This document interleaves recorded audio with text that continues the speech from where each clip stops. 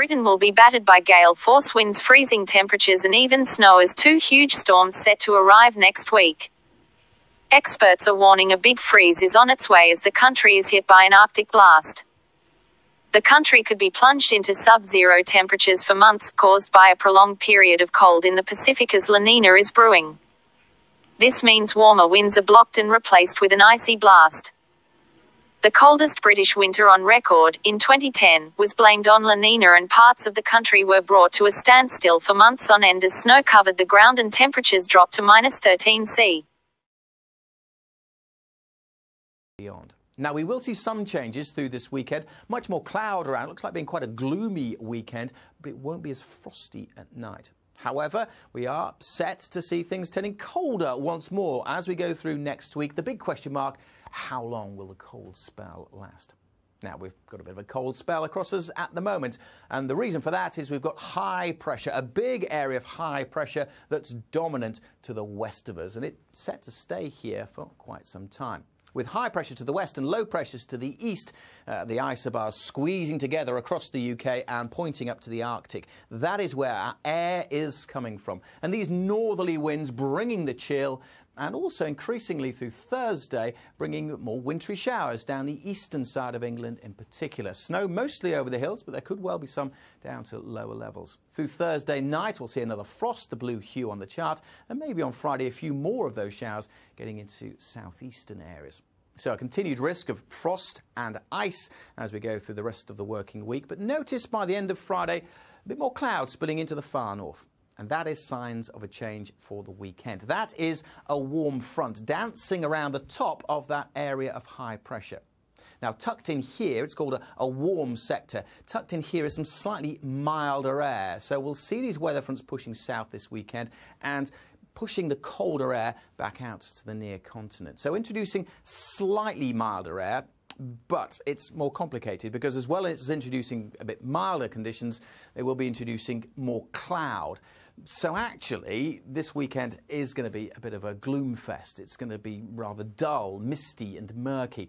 Maybe a bit of drizzle here and there, but overall it will be dry. Now, I talked about milder air, but don't be excited if you don't like it cold, because I still fancy it's going to feel pretty cold this weekend by day because it will be so dull and so dank. But crucially, the milder air and more cloud around means the nights won't be as frosty, so there's less risk from ice.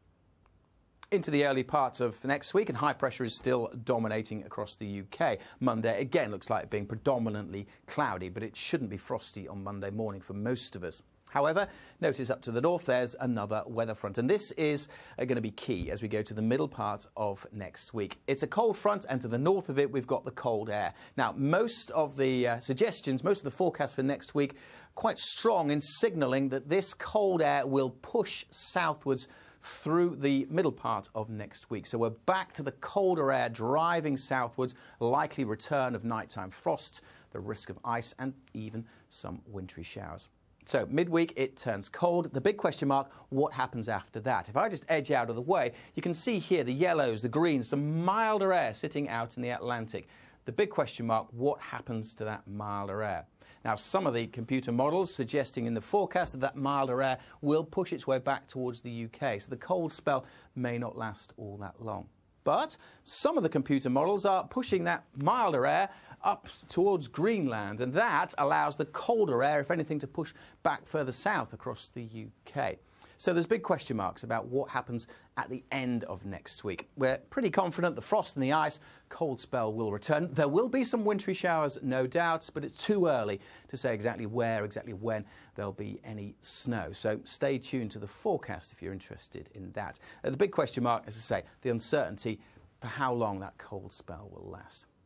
Now, thanks for sticking with me this long. I'm just going to show you one more interesting graph before I finish up. This is a Hofmoller plot. Now, it's quite a complicated picture, but the key things you need to know on the y-axis here is the date, and we're going forward in time as we go down. The dotted line is the current picture, Wednesday, and then going down here, we're going into December, December the 4th, December the 5th. The x-axis showing longitude, where we are on Earth. 0 longitude, the Greenwich meridian, pretty much where the UK is sitting.